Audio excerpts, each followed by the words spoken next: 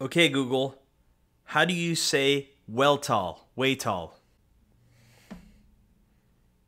Weltall.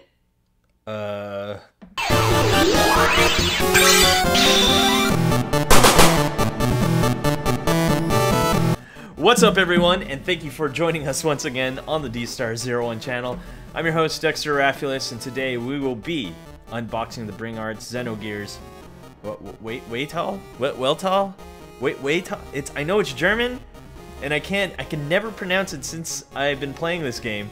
So we're just gonna say Weltall, okay? It's Weltall, alright? This is Feifong Wang's gear from Xenogears, and this is the first gear that you get in the game, and I'm so psyched that this is finally here because we get to see how this is. I've been always wanting this toy since I was a teenager, and I played Xenogears on the PlayStation, so I'm so psyched to open this guy up.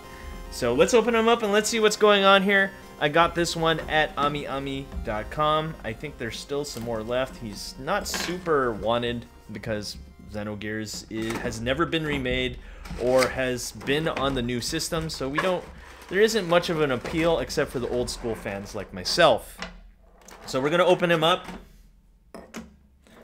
We're gonna go over paint and detail, articulation and scale, and accessories, the standard stuff that comes with any action figure that I unbox.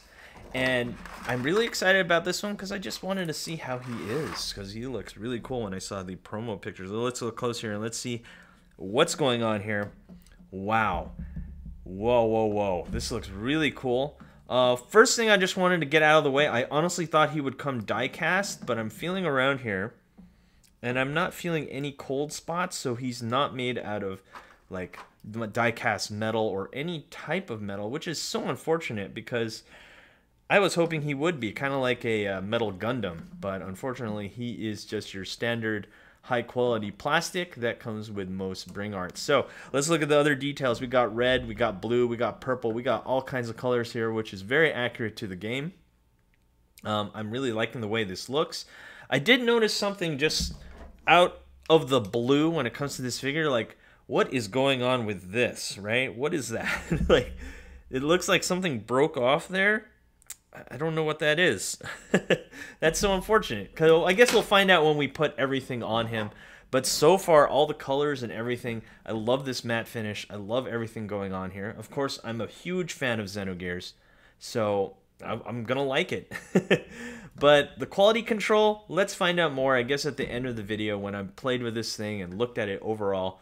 I guess I can come up with a final conclusion when it comes to the quality control, because I know some Bring Arts just don't have it when it comes to quality control. So far, this looks pretty good. I can't really find any paint defects or anything like that, unlike my Feifong Wang here, who had major paint defects on the back and all over the place. Just kind of something I don't expect for a figure that cost me 70 bucks. This guy costed around 80 bucks, and wow, that's really expensive. You really have to be a big fan of Xenogears to want this figure, which I am, which is why I have it. So we'll go over all the accessories later, but let's go over articulation and scale of this figure. Let's see how tall he's standing. Let's take out our trusty ruler. He's standing at about 6¼ inches, and of course we got to compare it with his counterpart. Honestly, this is not accurate at all. Weltall should be much bigger because he's a gear in the game. Well, I guess you can't really 1/12 scale it because then he would be like, what, an 18-inch figure or something like that? He's huge in the game, so we just have a smaller version, so we can just put these two side to side like that. Let's see how they scale. So yeah, Weltall is taller, but like I said, in the game, he's ginormous in comparison to Feifong Wang. So that's kind of unfortunate that we couldn't at least get a couple more inches on him just to show how big he really is. So there he is with Feifong Wang. And we have Ellie here. Sure, let's put these two together so you can have them look like that. And we have other Bring Arts. We have Sora from Kingdom Hearts 3. Let me put this correctly. And we have a Marvel Legends Captain America. So as you can see, they are about the same size.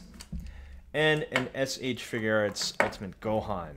So if you're looking to match him with other figures from different brands, he does fit really well. But of course, like I said before, his scale should be much bigger because he's a giant mech. Well, anyway, let's move on to our articulation. We have a ball joint there at the ankle there, no toe joint.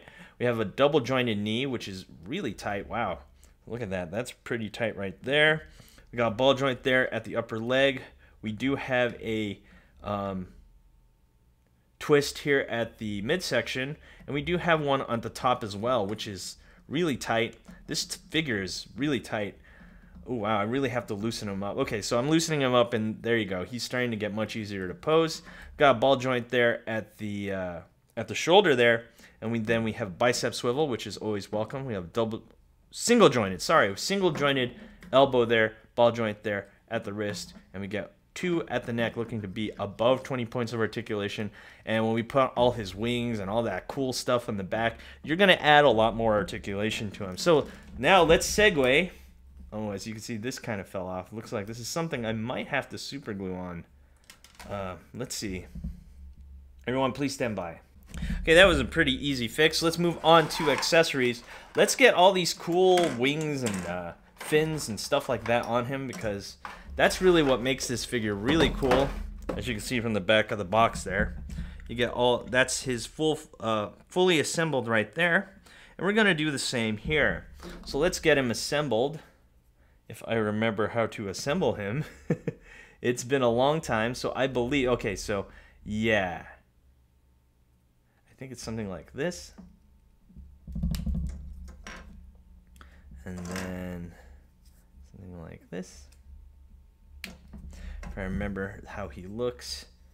I believe this part goes down, yeah. So that part does go down. And this part goes like that. Okay. Okay, now that we have that.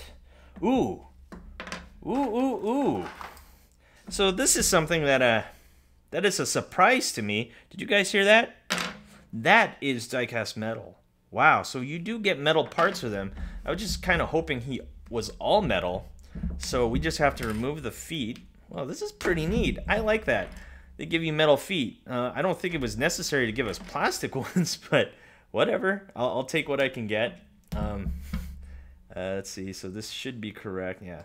So it should be. I don't think it really matters. So the metal feet make it so he can stand better, because the plastic for his fins and wings are kind of heavy, and they kind of make him unbalanced. So with the metal feet now, we have a more balanced Weltall here, and he's looking absolutely amazing. Let's look closer here.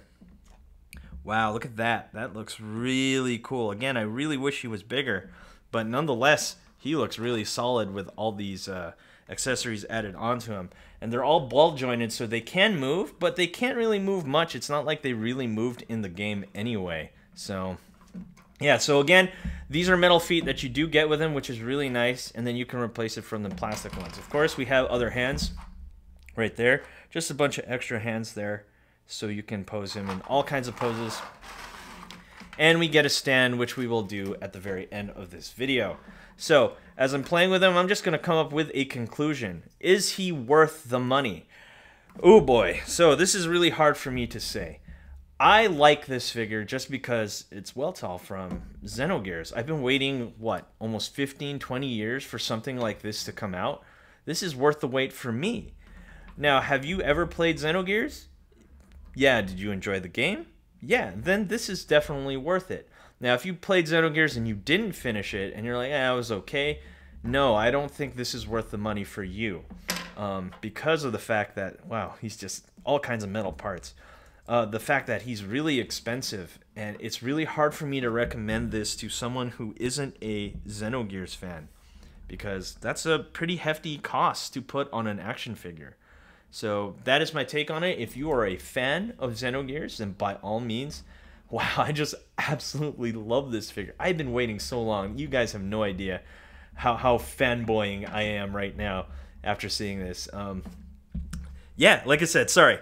If he's worth it if you're a fan. That's all I can really say. If you're not a fan, then by all means, you could skip this one.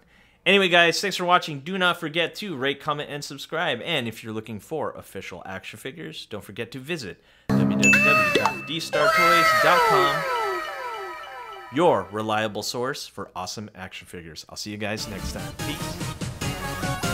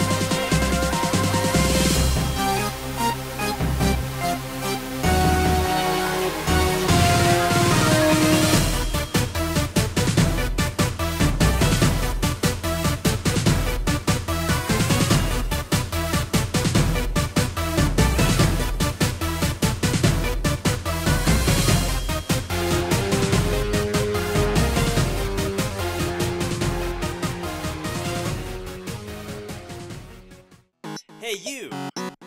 Thanks for watching. Rate, comment, and subscribe. Where? Right here. Not there, right here. You. And thanks for watching. So, rate, comment, and subscribe. Right here, right there, right here. Yeah.